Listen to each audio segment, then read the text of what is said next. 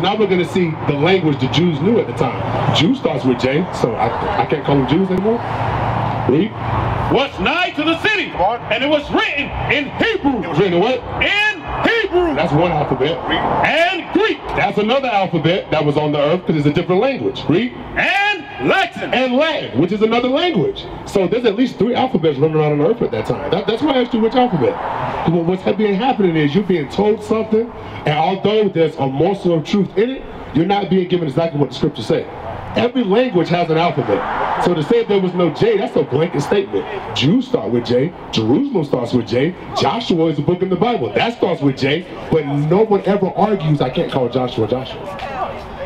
But the J didn't exist, right? So if the logic is consistent, I can't call Joshua Joshua either. So that's how I know it's not logic, it's a doctrine you're being taught. Right.